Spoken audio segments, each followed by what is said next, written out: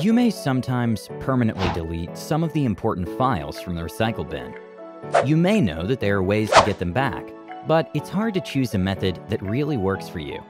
Therefore, we've tested some methods out there, so you can decide on a way after watching this video. Let's start. I'm gonna delete a file from my C drive, and we will try to recover it through different methods later. When you realize that the files you deleted are important to you, the first thing you have to do is check the recycle bin on your computer. This is the most straightforward way. Just open it and check if the deleted files are there. If yes, simply check the files you want to get back. Then right-click on them and click Restore. Then, the files will be restored to where they were deleted from. After permanently deleting a file from your computer, you can also choose to restore it by using Command. But note that this method doesn't work on occasion. Anyway, you can try it yourself by following these steps. First, type Command and search it here.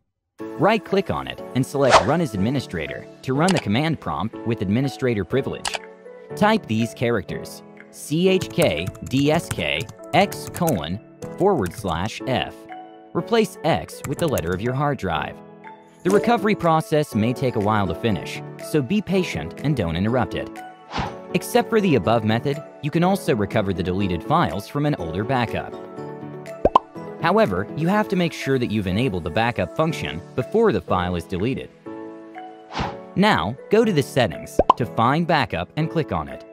Select the Go to Backup and Restore Windows 7 option under Looking for an older backup.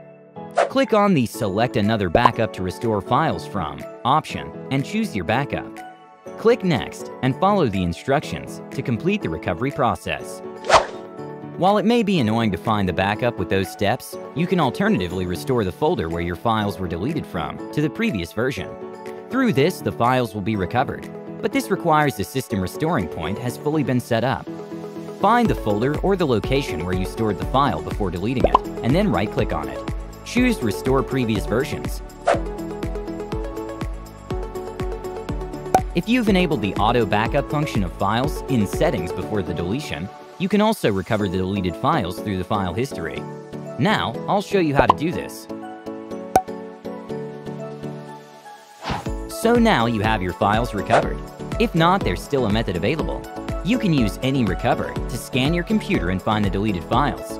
It's worth mentioning that it's free to scan and recover up to 8 files.